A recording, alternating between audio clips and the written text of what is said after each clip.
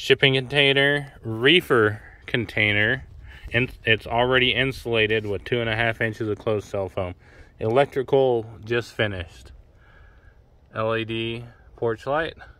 A door will go here eventually. I haven't cut it out yet. There's the mini split. It's a Medea Sear 40. It runs on 220 volts, 15 amp breaker only. Does heating and cooling.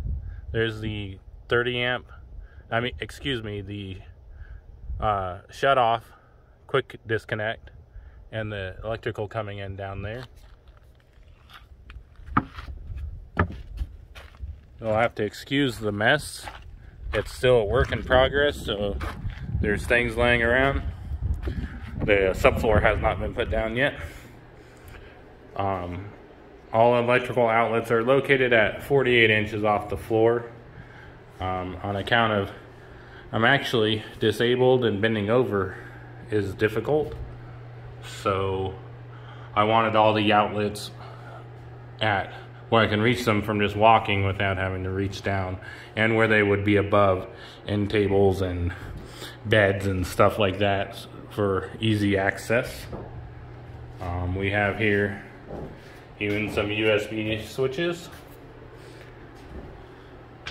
Got a 3-way, operates the porch light and the ceiling fan, which the ceiling fan I picked up from auction and it did not function, so I need to get a new replacement.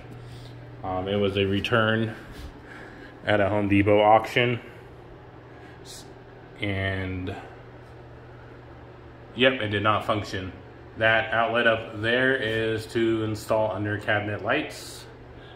The outlet down here is to install a cooktop. There's the indoor mini split, an electrical box, more outlets, more outlets. This area represented by blue tape is where the bathtub will be. Tankless water heater runs on propane and electric ignition. This outlet has a switch to control an exhaust fan just for the toilet. And here's the smart switch to control the standard exhaust fan with a color change, LEDs. If you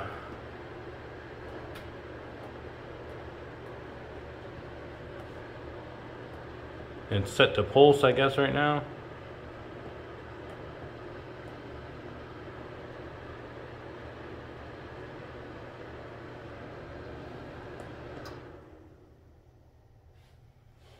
Alright, that's a rundown. Glass block windows with a screen for the bathroom.